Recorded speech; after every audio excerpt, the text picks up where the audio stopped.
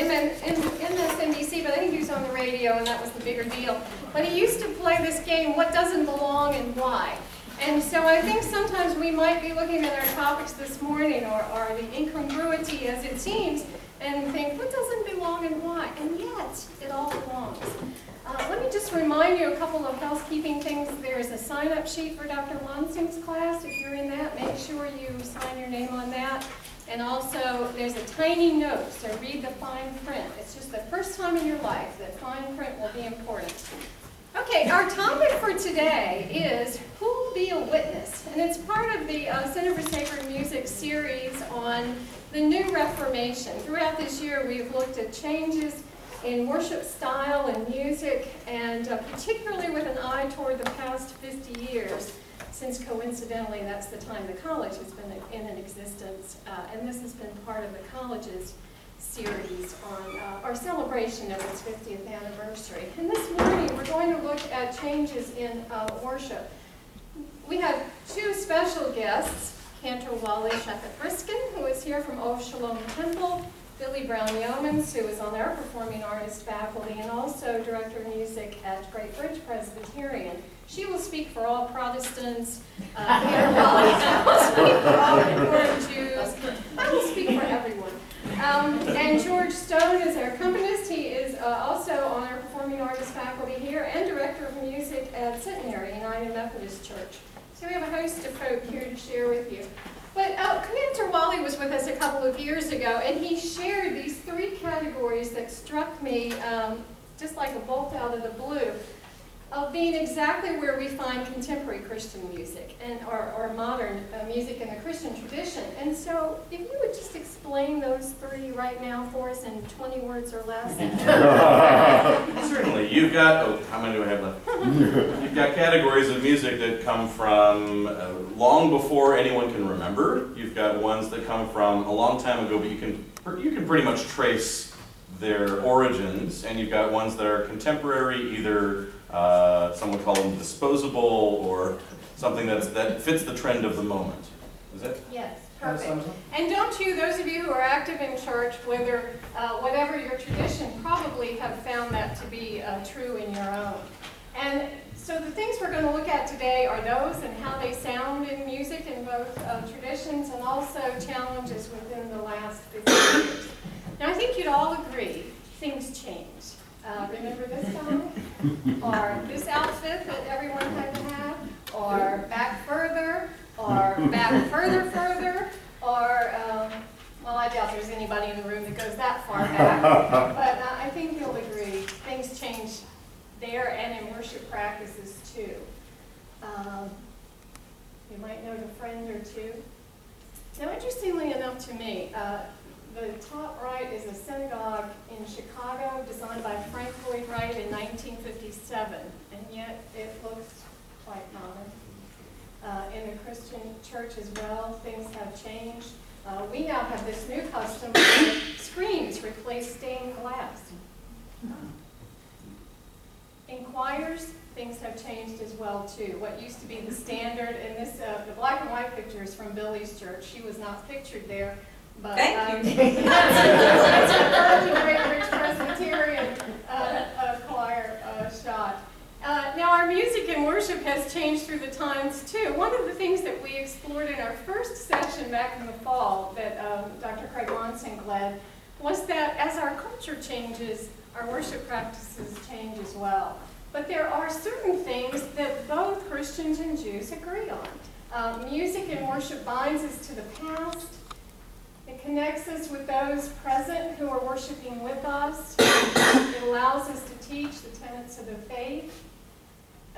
And if you remember Happy Days, there's this great episode where Potsy's trying to remember the elements on the periodic table of elements, and he can't, but he sets them to music, and he can.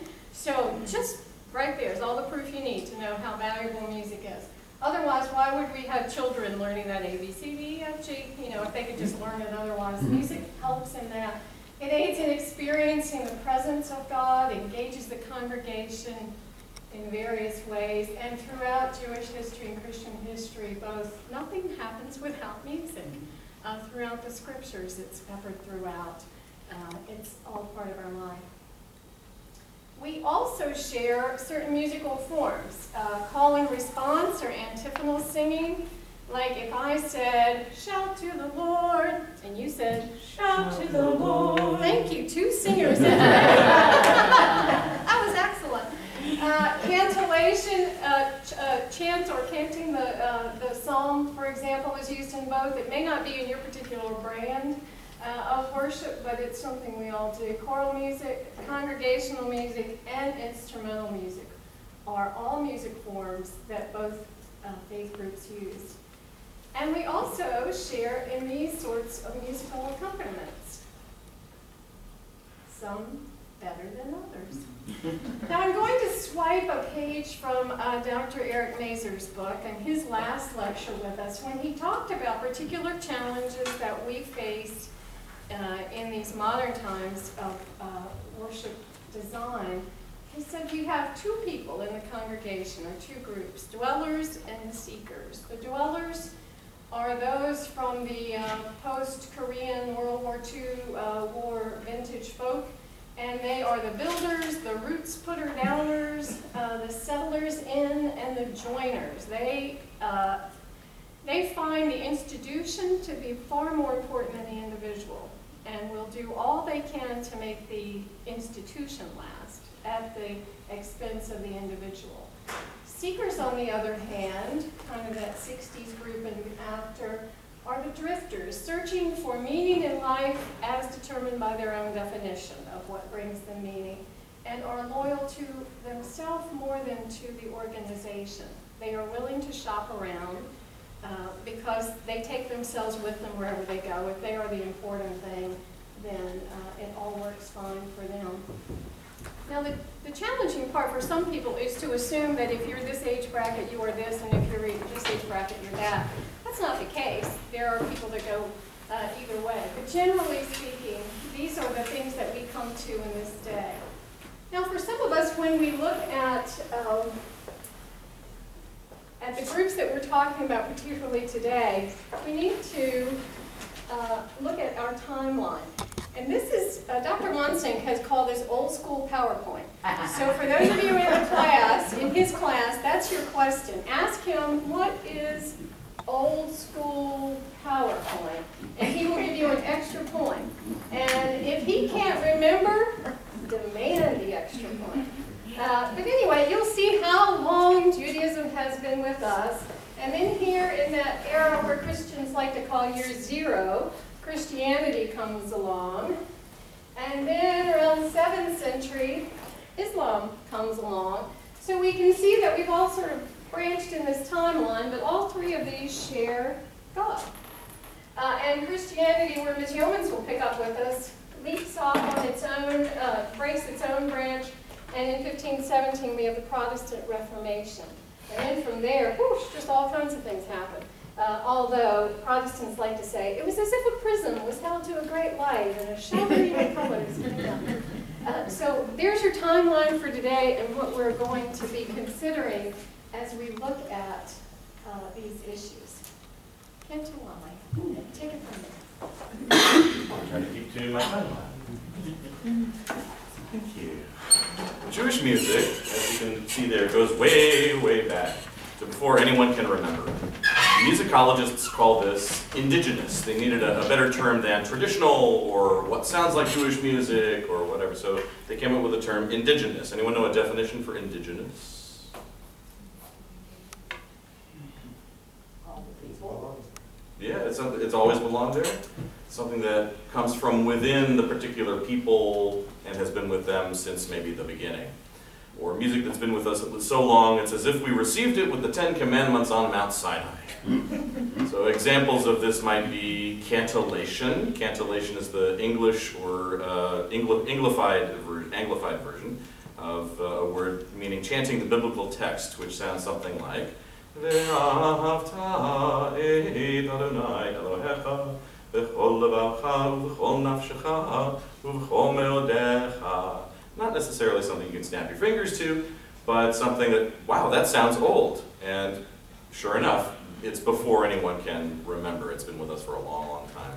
There's nusach hatfilah, which is the Hebrew term, meaning the chanting of liturgical text. So an example of that might be Baruch Hu et Adonai HaMevorach, Baruch Adonai HaMevorach Leolam Va'ed, Baruch Adonai HaMevorach Leolam Va'ed. So those are melodies that go with the liturgy that are assigned to the different times and seasons of the Jewish year. Then we get to Mi-Sinai, literally melodies that have been around so long, it's as if they came from Mount Sinai, even though we can't literally imagine Moses and the Israelites boogieing down to them. But they sound a little bit like this. Kol nidrei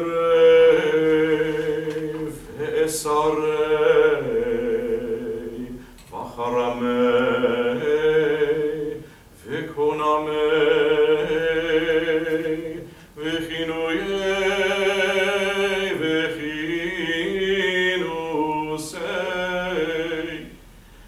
And perhaps this one. Aleinu l'shabeach,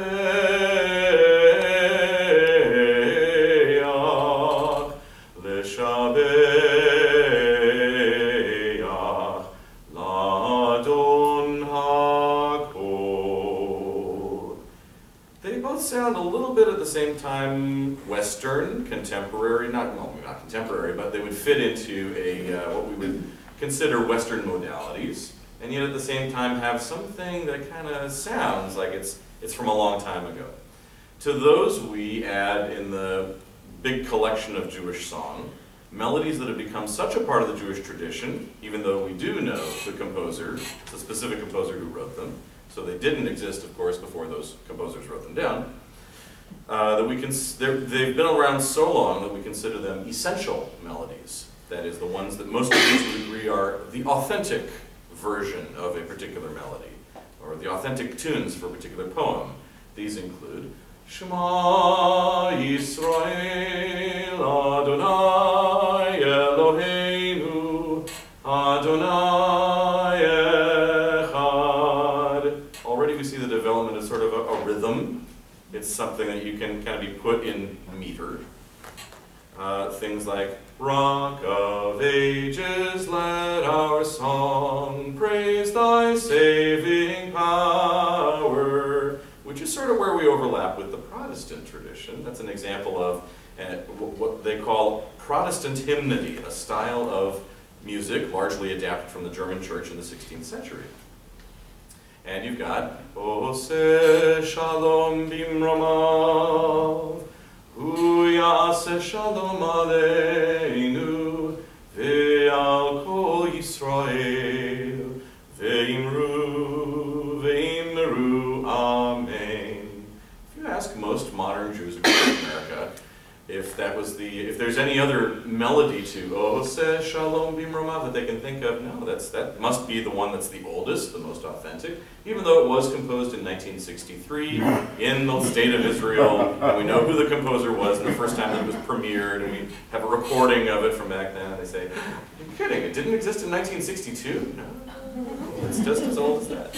This brings us to modern times, which as you can see by this incredibly long line, which is just the last 200 years, which is just a drop, which is Jewish history, in Jewish history is very recent. The Great Reformation of Judaism, which took place in Germany, specifically in the towns of Worms and Speyer in Germany in the 1810s and the 1820s, which brought a new decorum to sanctuary services, and the emphasis on high art music was emphasized.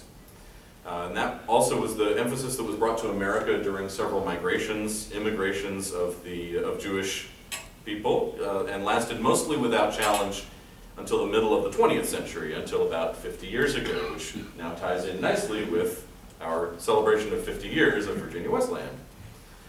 Typically, if you heard Psalm 150, the last of the 150 Psalms, sung in an American Reformed Jewish synagogue in 1961, it might sound like this, track 1, which we'll hear, which was composed about 200 years ago.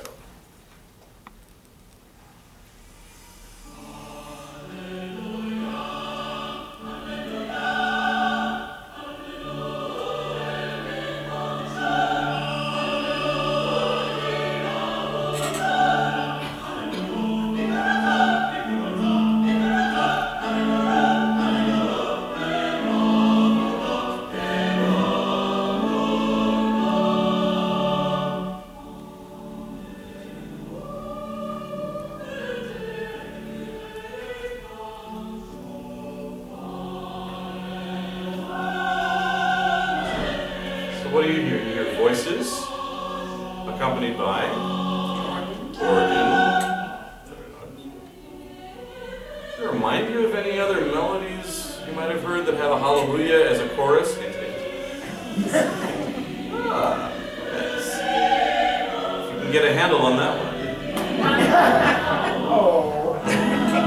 This very much, I believe, was influenced by Handel, the Messiah.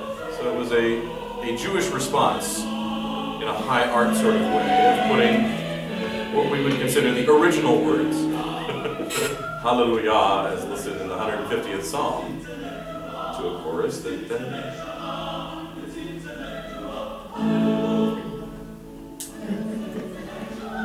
and it didn't stop in 1961. You might still hear that in Reformed synagogues today.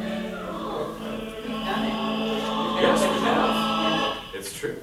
Because of many factors, including, let's take you to the 1960s, and picture ethnic pride, and equal rights for all, and a perceived need to break with the establishment. I don't know why. New melodies and styles were introduced. So in the 1970s, you might have heard Psalm 150 sounding like track 2.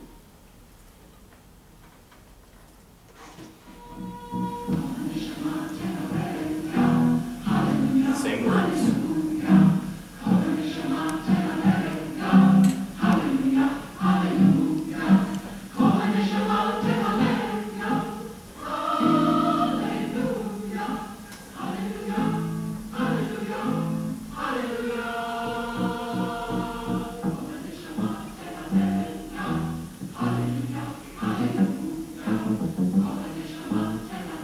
That's an authentic Moog synthesizer we're hearing in the background.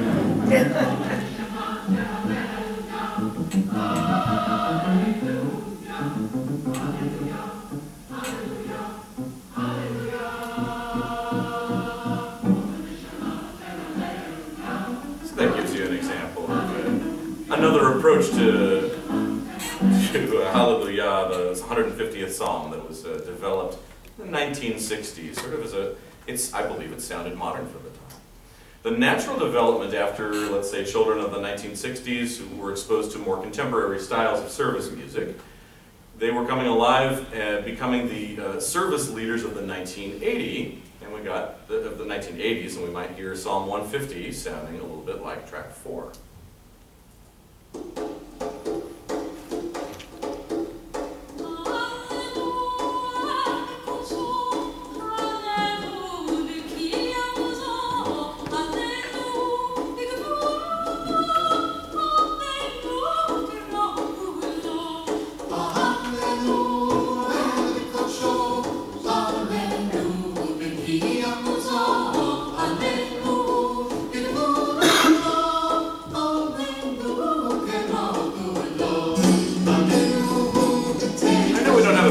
Choir singing up here, but it's hard to imagine them in robes at this point.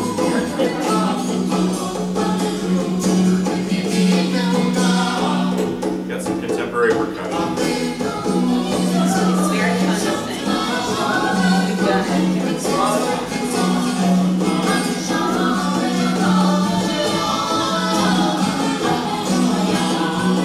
So all those syncopations, my gosh, you didn't hear that in Lewandowski's version.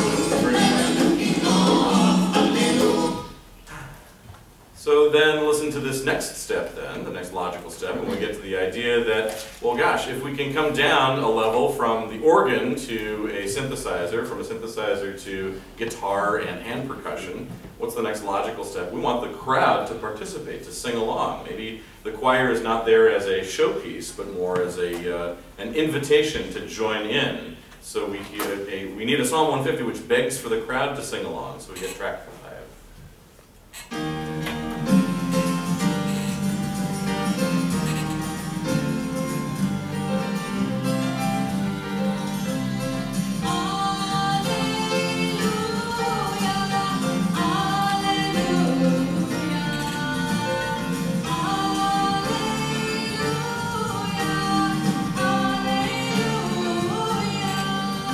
That was a statement of theme that everybody gets to sing at the next chorus. If you listen to the verse.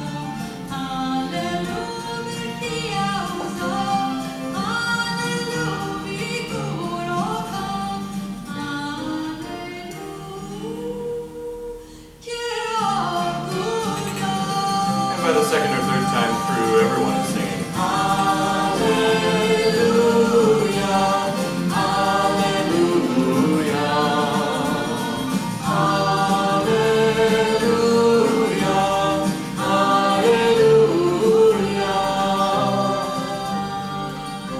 So that hits the seekers right where they are, I believe. That's if you're drifting through and you're hooked immediately by the hallelujah. I can sing this. I've now heard the chorus 17 times through. Now I can sing along. I feel like I belong. That's the kind of music that is welcoming of a particular part of our congregation. So in the end, it's not as if when the 1960s arrived, everything went out with the bathwater, or with each change that's come over the last 50 years that we've done away with any of the past melodies. Au contraire, you might hear any of these melodies being sung in Jewish worship today. The innovations in contemporary melodies have not done away with the tunes of the past. I happen to live in both worlds, music of the last 50 years and of what we sort of imagine as ancient times. I'm a fan of almost everything old and new. There's a couple that are for me. But the big question for me is, does the melody serve the purpose that we're going for? Does the melody serve the purpose I'm intending? If we want to put it out in a certain way, do I use a particular melody to accomplish that goal? I might use an ancient melody next to one that was written a few years ago if it fits the needs of the moment. And there are members of my congregation who strongly prefer the music of their childhood, and once a year we hold a service highlighting the music from a long time ago, from the first half of the 20th century, I'll say. And there are people who particularly like the newer participatory music. So if you want to go in a folk sense or a slang translation of what is traditional, tradition is what folks remember from their lives. It could be from last month, from last year, from their childhood. So music is really an important of the spirituality and worship, and finding out what feels right can help people find their connections to traditions and faith. Thank you. Before we get too far, I wonder if there might be a question or something. I would like to ask this question before we hear Ms. Youmans give some Christian demos. In the Christian tradition, there's often a great deal of disagreement about moving into a more contemporary style. Do you find that as well in your congregation? Not your particular one, but... Let's see, several times in Jewish history, in contemporary Jewish history, in 1860s, in 1920s, there were massive papers published on the debate between the new encroaching on the old, and you can picture people in the 1860s saying, this modern music, it's not for us. You can't, it's going to ruin Judaism, and it's going to, we're going to completely change the religion so much that no one's going to recognize it. So it has been a big debate in the past. It's a debate that kind of cycles through, and I think in the 1990s especially, there was a sort of, it came to the forefront. Should we go with more of something that you would hear in summer camp? Or something that you would hear, like, there's the high church music, to borrow a term from other religions, which we do use in Judaism, the high church kind of music, versus the very folksy, sing-along, almost come as you are kind of music. And I think the debates, the both sides of the debates have seen that it's not just a question of those two extremes. There's room in the middle for kind of accepting both. I have a question. Sure. You know, our services in Protestant churches really run the gamut. From very, very liturgical churches with following the liturgy very strictly, to churches with almost no discernible liturgy. What do you see in Reformed congregations today? Are they still mostly following the liturgical format like we use every Shabbat, or not? I think when you say liturgy, like sticking to a text that's been used in Judaism. Well, like we always have the lighting of the candles, and we always do the barachu, and we always do, you know, the stated, you know, as we follow the prayer book, you know, and most congregations still following the order within the prayer book. I would say the rubric of the prayers in a certain order are what most people would define as making it a Jewish service. We would consider that liturgy. Yes. So the rubric of the service, the liturgy, would be what makes it a Jewish service. If it strayed too much from that, it would kind of cease to be Jewish. Is it possible to compare the musical preferences of the Reformed, conservative, and Orthodox Jewish traditions in America today? It's a little difficult to do that, except to say in generalities, what you might usually find in an Orthodox synagogue is a bunch of a cappella voices singing together, usually just males, because the females are either behind a screen or up in the balcony, so it would be a group of Jewish males doing a lot of chanting, a lot of what we would hear as without being too stereotypical of that. In conservative synagogues, a lot of them over the 20th century have done away with organ music, any accompanied music on guitar or piano, but would mostly be a cappella, although there are some conservative synagogues with a capital C. Not that their views are conservative, but that's how they've kind of, it's a long story to get there, but suffice it to say that within sort of the traditional ritual conservative synagogues, you probably would hear it a cappella, but more rhythmic and Western sounding, and that in Reformed synagogues there would be this, like a giant prism has been held to the light, and there's so much Jewish music out there that you never know what you're going to find when you walk into a Reformed synagogue. Okay, I'm going to have to break questions. We'll come back. We'll hear a little Christian music, and then we'll have more questions at the end. Thank you. Yeah. Next slide. When the Christian tradition began its thing, after 313, when it becomes legalized, chant of the Psalms, the Hebrew Psalms, is all that's used in worship for about 1,000 years. That and the ordinary of the Mass, if you're in the Roman Catholic tradition, that will have special meaning for you. And so Billye's going to chant us something, right, Billie?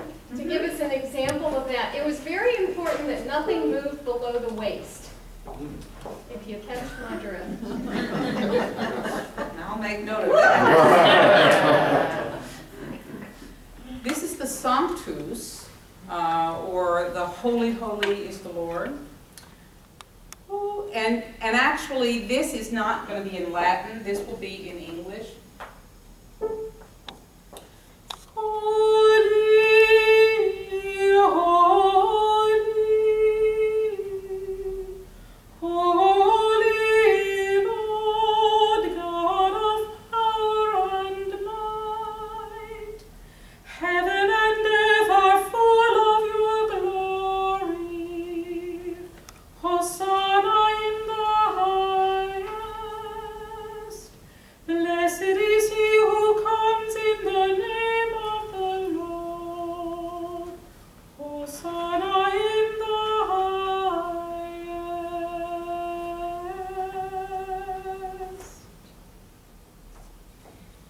The earliest Christians thought God was speaking to them through the music. It was why they only used the Psalms and these particular segments of the Mass. But much later on, mankind decided to comment on God's Word, and so 2 lines were added. And then it wasn't too long before, as Cantor Wally explained in Judaism, a little more rhythm came to be. And by the time of the Protestant Reformation, things were metrically set. There was a definite beat, and there were only maybe a dozen different musical styles. But one of those that has been used since that time in Christianity is known as the doxology, and many congregations sing it each week, praise God from whom all blessings flow. And the tune, called the Old Hundredth, was written by a Frenchman, Louis Bourgeois, in the late 1500s, and this text from Thomas Ken, an Englishman, comes a little bit after that. I'm serving as Billye's warm-up. Let me make a good tea.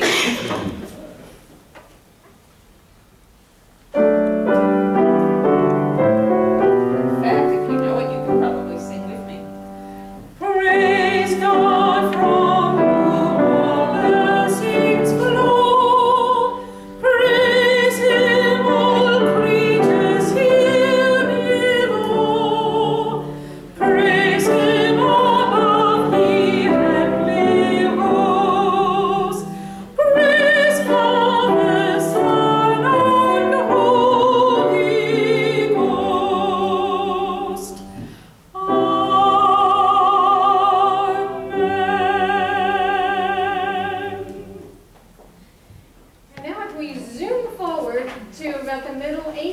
1800s, we come to a time when congregational hymnody had wide variety in texts and wide variety in its metrical standards and wide variety in tunes.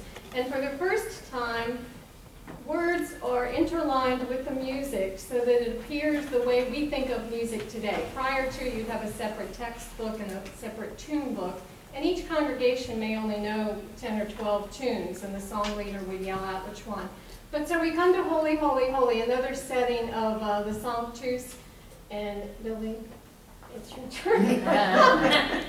Just a stanza of this traditional English hymn.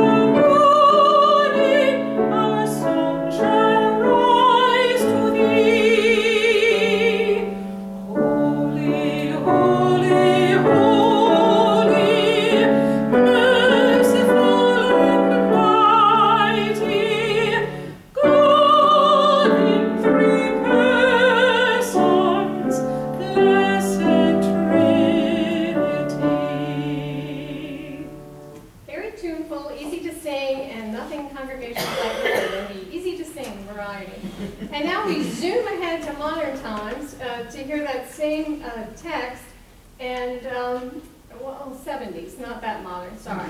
Considering many of you in the room had not made it here by the 70s. But Judy Owens used very similar text and crafted this song. He's shutting off everybody over here. I apologize.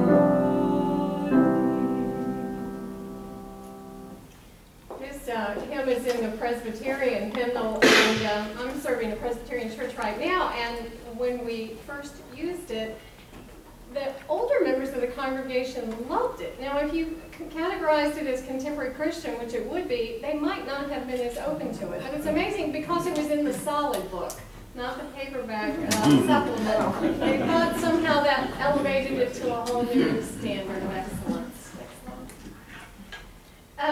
During the college's time, just these past 50 years, there has been monumental change. Someone told me just a couple of weeks ago that now record producers look at the cycle of a star's life as 3 years. So when they're promoting a new act, they're only expecting 3 years out of it, and that's all they want. So when you ask yourself, why don't I hear any more of whatever, on the radio, it's because their 3 years is up. Now, what that will do for congregational music, I don't know, but one of our alumnus, Charlotte Ellie, is here, and she's working on a study of the new Presbyterian hymn book coming out, and how many pieces are in other collections, and is the value in getting the hardback book, or is it in just buying licenses so you can show them on the screens? And these are issues that churches are now looking at. Billye's going to sing known as the Malat Lord's Prayer. We're going to look at 3 versions of the Lord's Prayer in the last 50 years. Now, I had a picture of me as a flower girl about 1961, and since I had never before since seen a child in clinical depression at the age of 5, I decided not to bring it to you. I was miserable looking, but I can remember, I mean, it's been 50 years, and I can remember the crinkly itching of that outfit to this day. It was the era of huge crinolines, and they were stiff and scratchy. Oh, I don't know why you do that to a child. But at the time the college started, no bride would dare get married in the Christian church without the Lord's Prayer, this version being sung. And so we are going to show you what those were enjoying then, even though it was written in the 30s. Well, and I can tell you that in addition to numerous weddings, this particular setting of the Lord's Prayer I've done for any number of occasions, celebratory occasions, installations for people in worship services, many memorial services. It's still just kind of a standard piece, and still is today, even though you will agree, I think, when you hear it, if you've never heard it before, it is rather dated. Rather.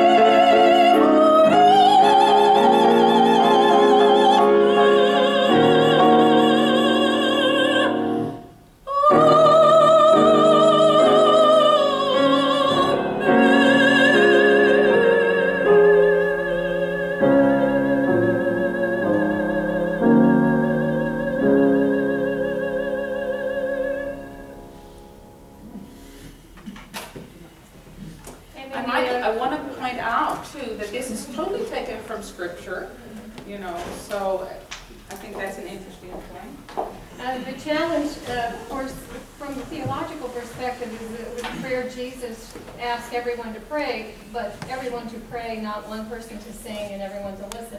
And so sometimes you'll have clergy who will have a lot of trouble with having that sung. But in a Christian wedding, there's nothing to do after that but to kiss and go get cake, right? I mean, that's kind of like at the... Yeah, but you know, it's interesting, in services at Temple, so often the text is read and then we immediately sing something exactly the same text. So I think, you know... You could say it corporately and sing it? Surely. And then the next is a new version of the Lord's Prayer Manifesto from City Harmonic. Billye, you want Mark Miller. We're going to do Mark Miller next. Oh, yeah, I'm sorry. Oh, I've completely forgotten. I've skipped over the bright yellow just over that version. Several years ago, Mark Miller, who's a United Methodist minister and musician, wrote a version of the Lord's Prayer. He was with us for our Sacred Music Summer Conference and did it with a masked choir, and Billye's going to sing that he did a worship service actually at my church, and one thing my choir particularly loved about having him there was that he took off his shoes and he went barefoot all over the chancel playing the piano and the organ. They thought that was really neat, that he felt free enough to go barefoot during the worship service. Billy, get Mark Miller back. But this goes to, we were talking about soloistic things, and now here we have an anthem where the entire choir would sing this same text. In fact, my choir did it this past Sunday.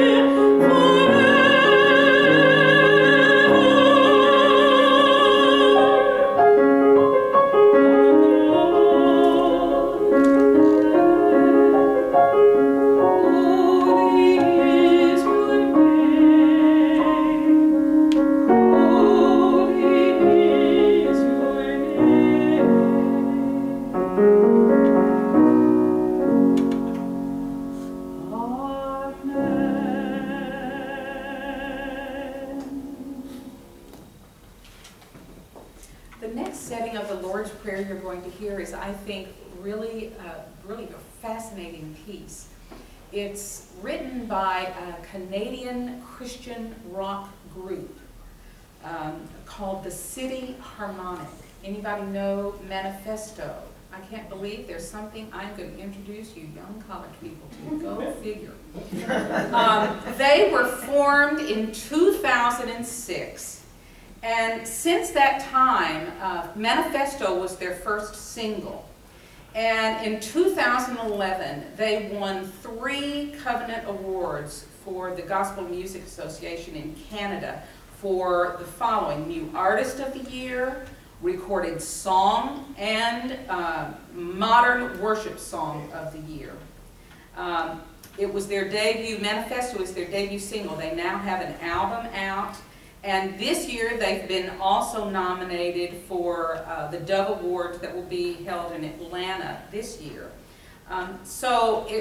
Curiously, this was introduced to me by our youth minister at our church. We just recently had a Youth Sunday where our youth had the leadership role in our worship service. And they introduced it to me.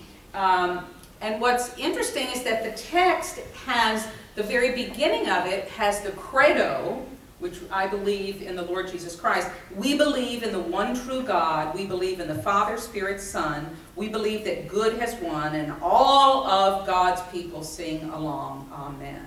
We are free. He died and lives again. Will we a people freed from sin? Will we be free? And then it goes into this really cool singing of the Lord's Prayer. And the underlay of the text is just fascinating. So watch the video. This is on YouTube.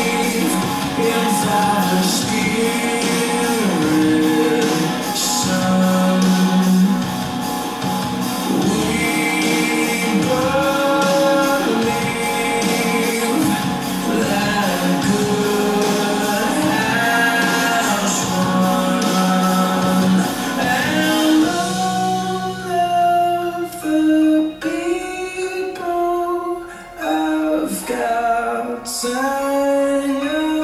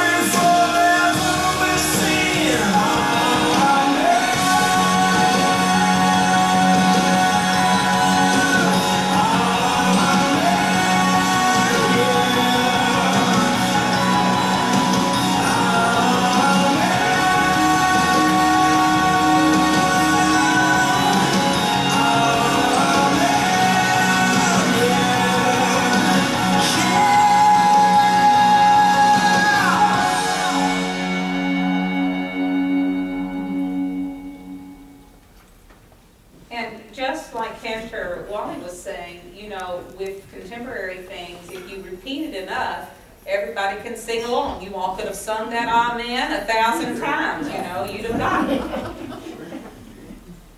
Thank you very much. We have time for about 2 questions. So are any of you, President Greer? There's a pretty sizable slice of contemporary theology in the Christian church, and I'm wondering in the Jewish community that says you can't attribute a gender to God, and to do that, to refer to God as He, is limiting God. So God is not a he, God is not a she. There's no gender attached to the Almighty. And I always listen for that when I'm worshiping. And I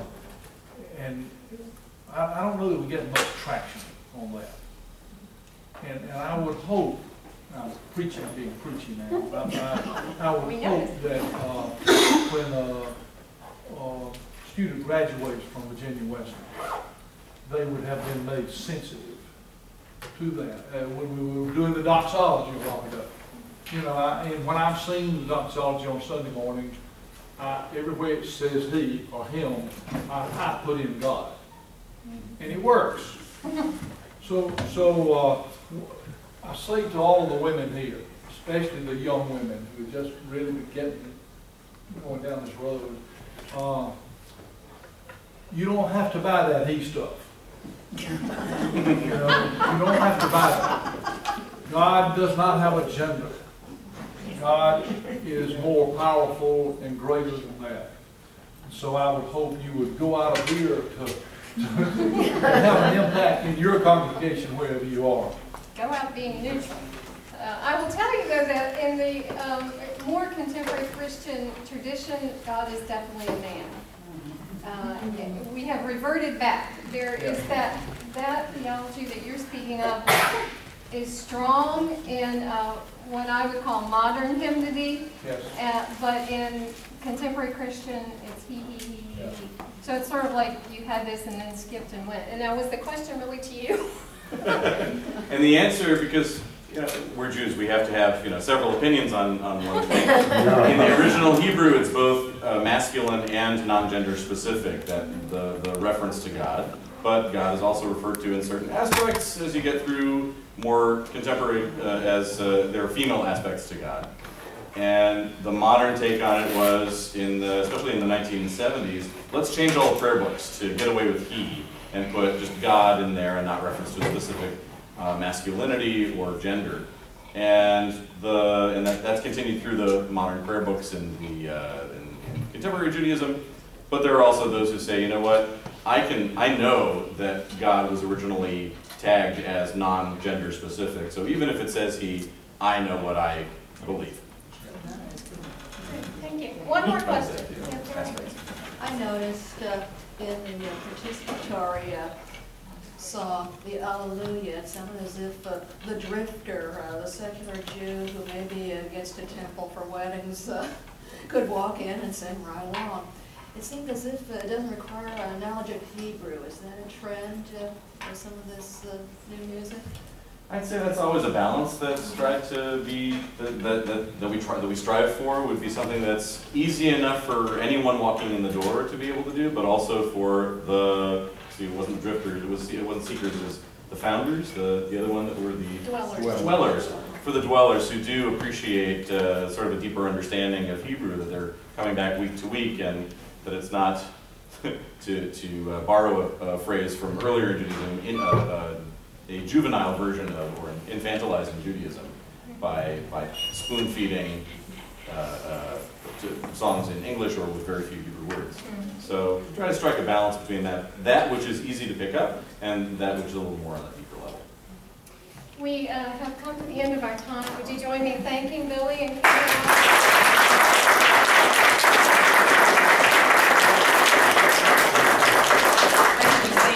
Thank you, Sandy. Thank you all for coming. And if you want to see both of us, come any Friday night to Sholom Temple, because Billye is our... In the choir. Yes, that's right, and the choir.